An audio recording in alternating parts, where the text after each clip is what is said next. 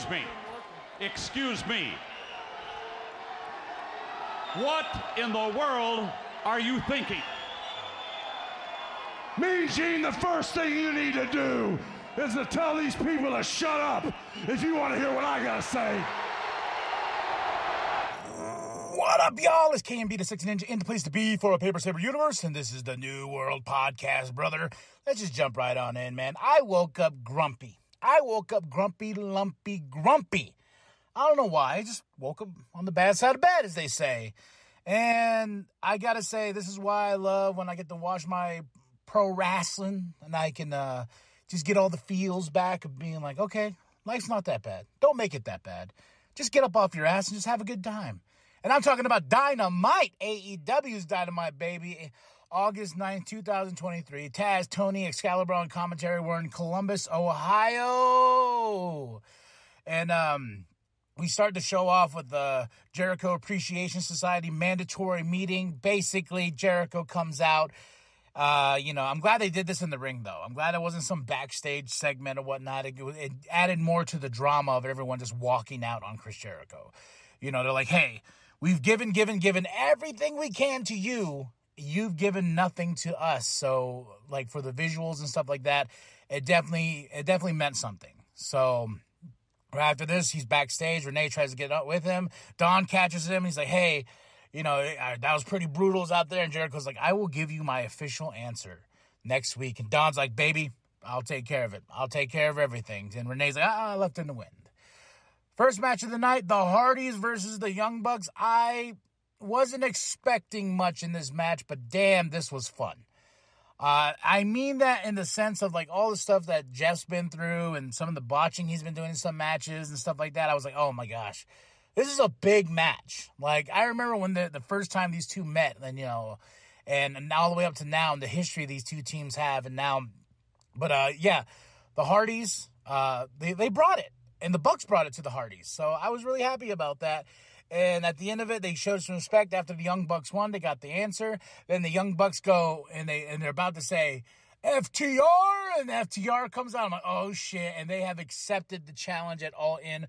The Bucks and FTR, round 3, the rubber match, 7 years in the making. This is going to be crazy. Was it 7 or 8? I kind of lost track because I got so excited when I saw this. And there's this great thing that made, like, this is what really perked me up after such a great match. MJF and Adam Cole at a trampoline park, and starts it off, he's like, oh yeah, you know, me and you and some rats. He goes, no, we're here at the trampoline park. And MJF's like, what the, they go there, and MJF is just like, he's all just sitting there all pouting and stuff like that. I mean, this was comedy gold, and Adam Cole's a kid and this and that. And he's like, yeah, they do dodgeball here. And MJ was like, dodgeball? Great little, like, montage of him just aiming at kids and taking them out one by one. And I'm laughing so fucking hard. My wife's like, you really love MJF. I was like, yes, he is. I put a X out there, if you want to call it now. It's like, I know why I love MJF so much.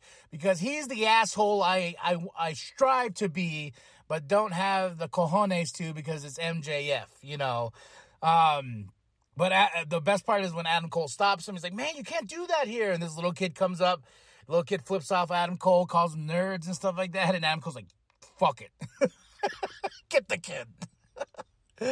Oh man, I don't know why, but this segment just brightened up my entire day. Then we have the BCC backstage. They're saying like, hey, you best watch out. And then, Claudio takes, what do you call it?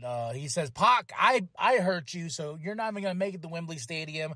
Wheeler says the same thing, putting the salt in the wound, if you will, a little bit more for Pac being out and everything like that. Taking that's what the word I was looking for. Claudio taking responsibility for this injury. So I can't wait till Pac comes back to whoop that Claudio ass. But the BCC's looking strong, and they do tonight with the big match. FTW Championship on the line. I wasn't expecting much of this match either. I wasn't expecting much of RVD versus Jack Perry, but this was fun. Like, not the greatest match in the world, but this was fun. You got tables, you got some chairs. The poor fucking ref. when Jack threw the chair at RVD and RVD ducked it and the chair to bap, and that ref just I was like, oh, I don't know if a ref bump was necessary in this match, like, especially for a match that has anything that goes. But Audrey comes in and, and she tries to count RVD, Jack almost lost, in the sense of the ref being out, whatnot. But Jack got the win, and this was just a really fun, silly match. Renee's backstage with the Lucha Bros. They're going to take on the Blackpool Combat Club, and man, that's a fight. Up next, we got Adam Cole and MJF. I'm like, yes, twice in one night. I thought I was just going to get the trampoline package. No, we got them in the ring. And the best part about it is, like, Adam's like, I want to talk to you, MJF. I want to talk to you. He's like, what? You want a promo battle? Let's do it. And MJF goes off, says this Hogan line, everything, man. It's just so great. And Adam's like, no. That's not what I said. I want to tell you, I want to go for gold.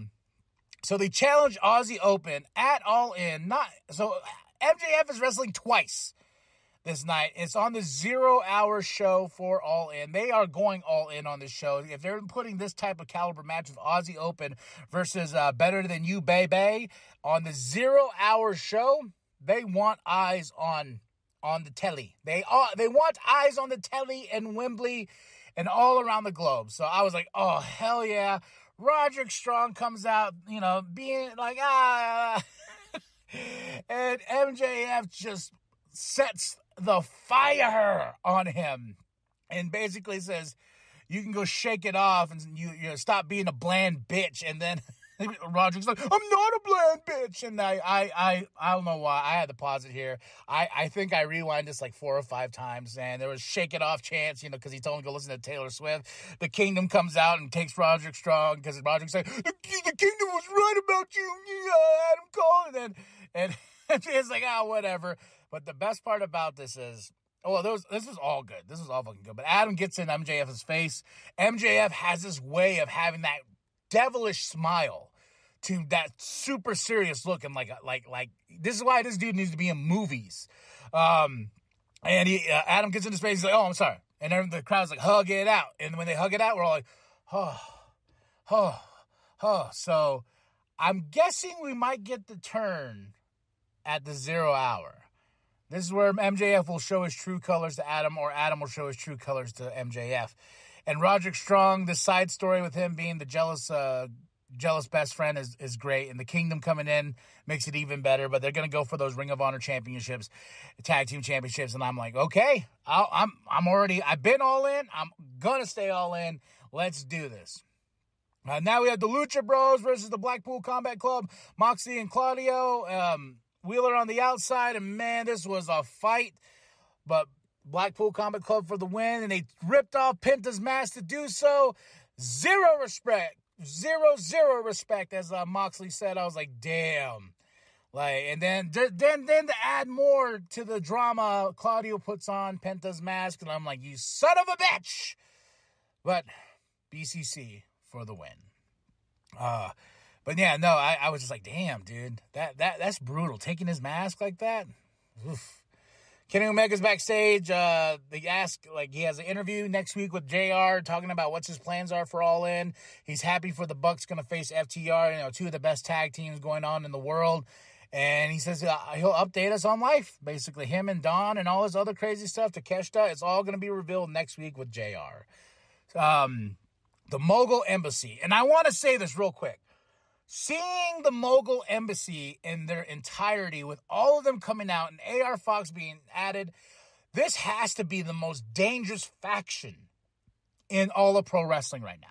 That's just in my mind, even though they got chased out of the ring by Sting at the end. But just looking at them, you got these monsters, and you got Prince Nana, who's so great. I love Prince Nana, and that dance he does, I'm trying to learn that dance, but I don't have the swagger of Prince Nana at all. And Prince Nana's dance, I don't know what he does, but he does it very well when he comes out to Swerve's music, and it tickles me so. And the Mogul Embassy is a threat.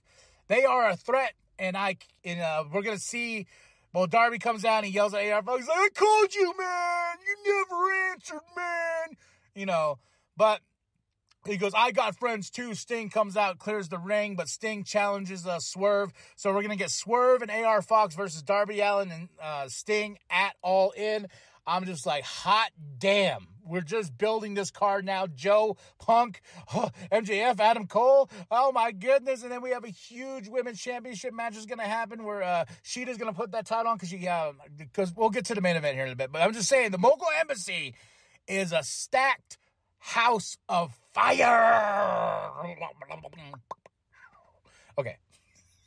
AEW World Women's Championship, the main event, Hikaru Shida versus Anna J. No more Anna JAS.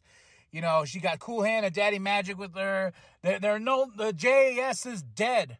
The Jericho Appreciation Society is dead. And I'm okay with that. This match was okay. I was having a little fun with it. The finish, I think, was supposed to be different from what we got.